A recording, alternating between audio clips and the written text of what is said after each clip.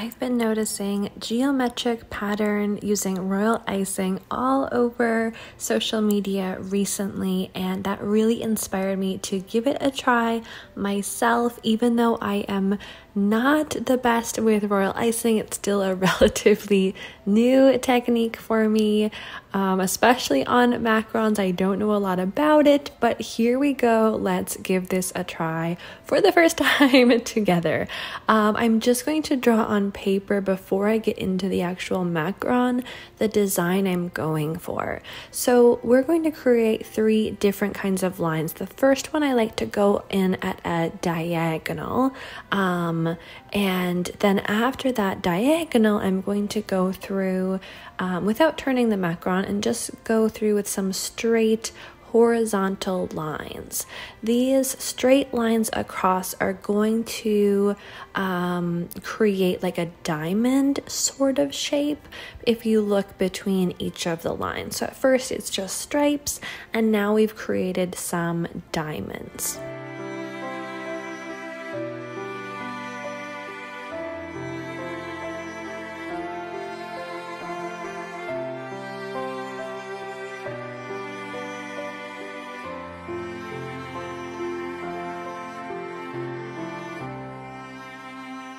The next thing that we want to do is a third line going in with a diagonal line from the opposite direction, and this time that diagonal line is going to be creating a triangle shape. So the really important thing with these lines is that you are going through the sections where the previous 2 lines are crossing each other in order to create those triangles.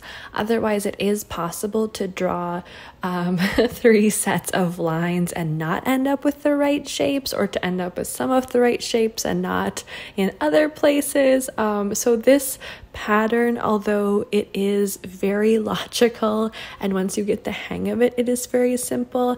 In the beginning, if you are just freehanding it, it can be a little bit confusing.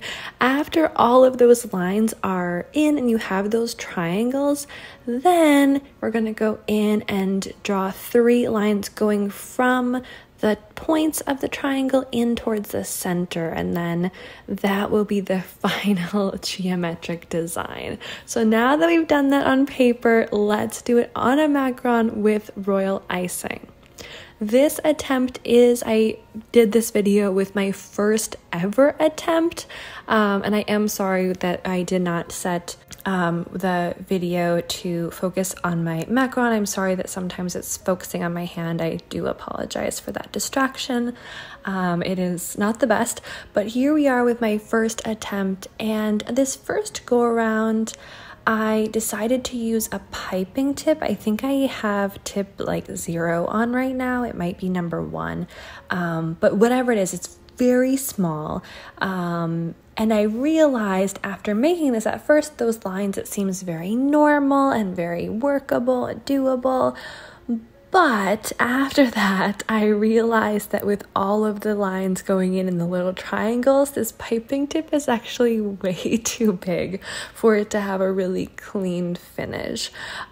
So you'll notice in the next macaron I show, if you skip ahead a little bit, I'm just using a piping bag that I've cut just a tiny fraction of the tip off of. It was also a little bit hard for me, the challenge of creating the right consistency, because you want the royal icing to be loose enough that you can pipe it really easily, but also it needs to hold its shape enough so that you do get this really beautiful texture in addition to the geometric design. So those were kind of the main struggles for me in this first macarons, but I will say in general, creating these lines was okay. It was manageable. It really is just that going in after that and having this space to create the designs inside all of the triangles you create is a challenge, and also it's incredibly time consuming. Each macaron took me several minutes to decorate, and even though I only ended up doing like 10 macarons like this, it took me such a long time, like more than an hour. It was crazy. So anyway, I'm sure it is one of those skills that you will get faster at the longer you go at this, but definitely if you are making macarons to sell or to give away as a gift or anything, disclaimer, this might not be the best unless you are just making a handful of them, or you're just doing this to practice or for an Instagram photo or something like that, because wow, I think a lot of practice is needed and a lot of time goes into this. As I mentioned, especially with this first go around with the piping tip that I was using, inside those triangles is really what was a challenge, especially because, and as I mentioned, I'm not a pro with royal icing. I ended up having a lot of kind of clumping near the corners of the triangles and then in like the center where everything was meeting, and I just felt like it looked not so clean, and those kind of dots where all of the royal icing was collecting, it just didn't have the really nice finished look that I was going for. I think if I were going to be adding some like large sprinkles or other colors or trying to make this look a little bit more like I had flowers on it or something like that, I think it could have worked. But just for having a plain old geometric design, I think this first one that I tried kind of missed the mark. So I'm going to go in and do this another time. Like I said, without the piping tips, you can see the difference. Right now I am piping. This is my real piping speed. I know it's kind of frustrating to watch. It is so slow. But I'm going to fast forward just a tiny bit for these next clips here so that you don't go insane and lose all of your brain cells watching my snail-like piping.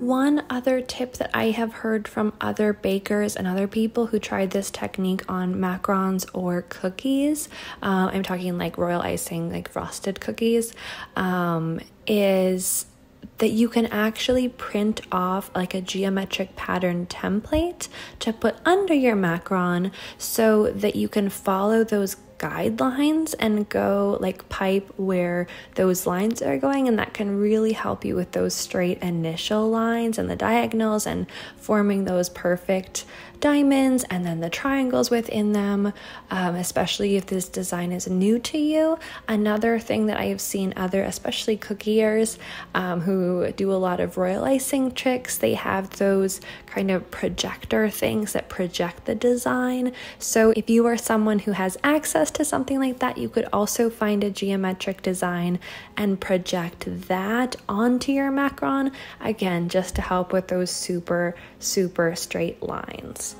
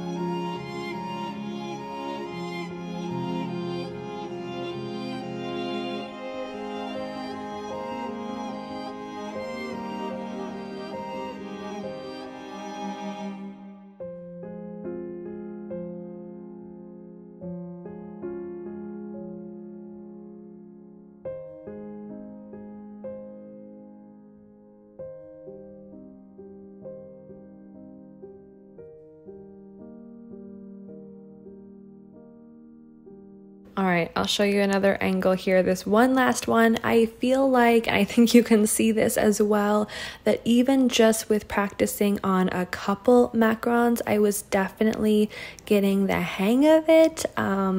Definitely there is a learning curve that I wasn't necessarily prepared for or expecting, especially since I make macarons so often. I kind of thought that it would be a little bit easier to pick up. But yeah, here's another look at how I made them. This one a little bit more successfully than the others, but it was really fun. And no matter how yours turn out, whether you're doing a macaron or whatever it is, because this is a royal icing design, even though the lines are quite thin, you don't want to ruin your hard work by trying to fill this right away and then smudging everything. So definitely let these just be at room temperature on your counter, on a tray, whatever, to make sure that royal icing is completely hardened up before you fill and get these into your refrigerator or freezer.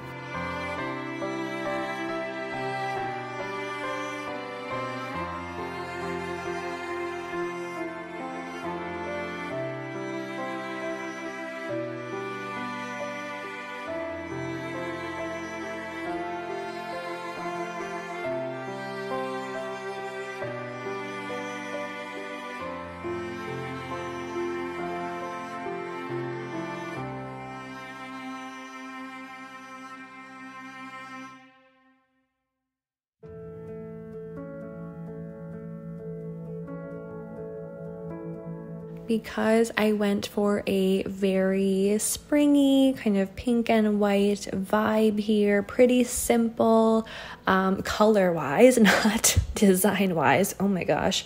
I wanted to reflect that in the filling, and so I just have a really simple strawberry buttercream. My very favorite way to create a strawberry buttercream is by making my Italian meringue method buttercream recipe, and then at the end, once everything is completely incorporated and finished, I just fold in some powdered freeze-dried strawberries. That is such a bright, vibrant flavor, and I think it really matches any pink shell like this. So because my royal icing is completely hardened and dry, I can sandwich these, touch them, whatever, just like I would any other macaron. And then just like any other macaron, these will go into the freezer or refrigerator for at least 24 hours to mature before you can bite into them. I hope you enjoyed exploring this geometric design with me. I certainly enjoyed playing around with it for the first time myself and bringing you along with me. If you haven't already subscribed to my channel, please consider doing so. I'd love to see you here again next time. Until then, have a wonderful day. Bye!